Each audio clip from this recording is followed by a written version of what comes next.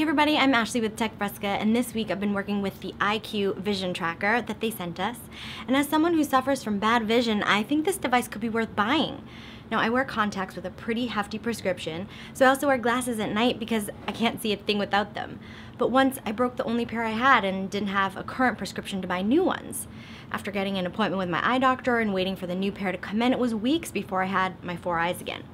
Those watching with bad eyesight will understand this struggle. So that's where this guy comes in. The EyeQue Personal Vision Tracker allows users to test their eyesight without a doctor.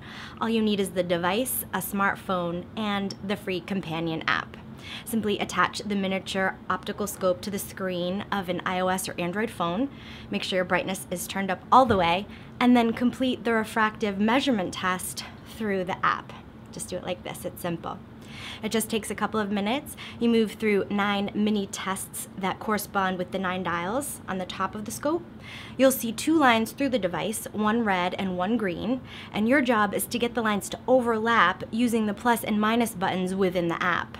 Now, the company says that the device uses advanced technology and patented algorithms hosted in the EyeQue cloud to come up with a vision record and a set of eyeglass numbers that you can reportedly use to order new glasses.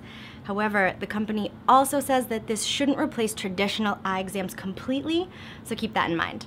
And the app does save all of your results so you can compare and go ahead and share with your doc if you'd like. But head over to techfresca.com for more details on this, plus a link to buy one for just 20 bucks. Tweet me at Miss Ashley TV with any questions, and if you like this video, subscribe to our YouTube channel so you know when we post something new. Thanks so much for watching. I'm Ashley Trotman. We'll see you next time.